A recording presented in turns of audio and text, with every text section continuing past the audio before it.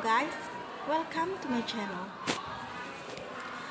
Point of sales person and alternative distribution channel for insurers. Introduction. The Insurance Regulatory and Development Authority of India (IRDAI) permits insurance companies and intermediaries to appoint individuals, e.a. natural persons, as point of sales persons.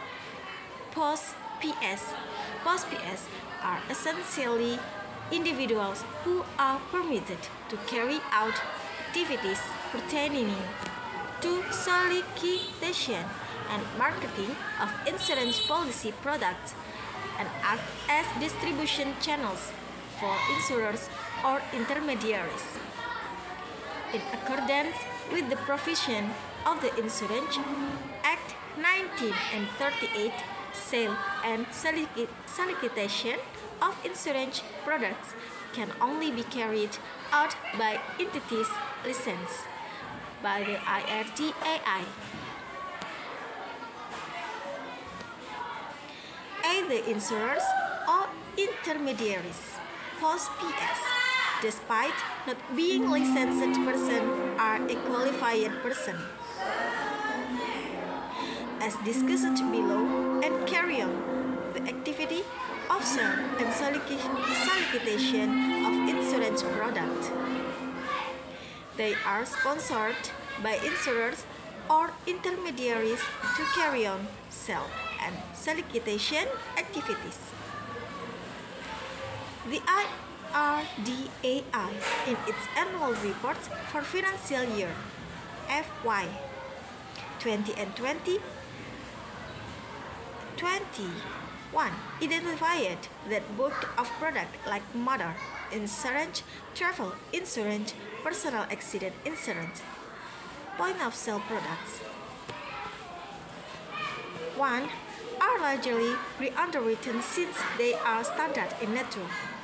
Typically, such policies are automatically generated by the insurer's system once the customer provides a predetermined set of information.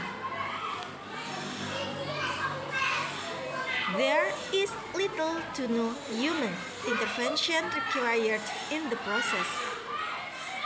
The IRDAI has analyzed the nature of such policies and it concluded that the amount of training and qualification required for solicitation and sale of such policies is basic and does not require extensive understanding of the underwriting process.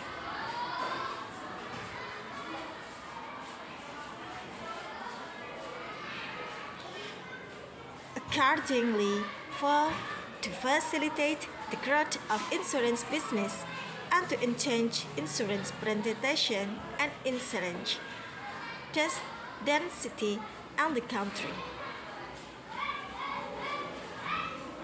the IRDAI introduced the following guidelines to legitimize post-PS to be utilized for distribution of point-of-sale products. Point A. Guidelines on point-of-sale products, POS, life insurance product. 2. Date November 7, 2016. Date guidelines on point-of-sale person, life insurance. 3. Date November 7, 2016. But collect and receive it in master circular on point-of-sale product and persons, life insurance. 4. And B. Guidelines on point-of-sale person, non-life and health insurers. 5. As modified by circular date March 16 on 2017. How can one qualify as a post-P? Like insurance agent, broker, qualified person, and specified person being natural persons qualified to market and sell insurance product. Post-PS also need to undergo training to qualify as such. Post-PS are broadly divided into categories of life and non-life, depending upon the type of training undertaken by them. The IRDAI prescribes model syllabus for both categories of post-PS. The training requirements for both life and non-life post-PS are the same. Bearing the content of the syllabus, any person who is at least 18 years of age and has successfully cleared his 10th grade examination is eligible for training.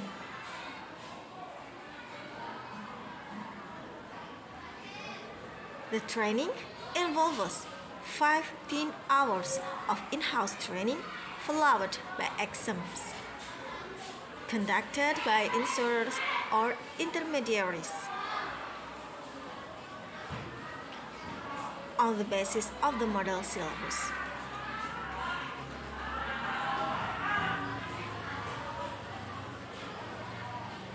Successful candidates are provided a certificate and appointed as post-PS in accordance with the agreed terms and conditions. How does this help insurers and intermediaries? The fundamental benefit of appointing post-PS is that it allows market participants to diversify their distribution network and ensure reach and accessibility to a wider section of prospective customers. With a larger pool of customers that become accessible by utilizing post-PS, insurers will be able to ensure organic growth and stability. This in turn is expected to lead to higher insurance penetration in India.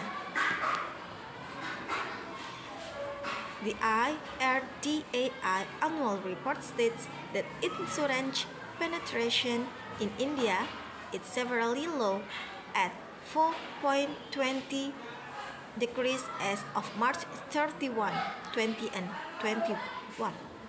Given that the eligibility requirements for post-PS are low and the training is not intensive, any person can become a post-PS. This enables insurers and intermediaries to leverage their existing work force as post-PS for the allocation and sale of point-of-sales products. Most of the existing workforce is well qualified and already well versed with the insurance business. This can be done at next to no cost. In calculating a new distribution channel with good know-how and expertise, it is interesting to note that this option has not been exercised by majority of market participants.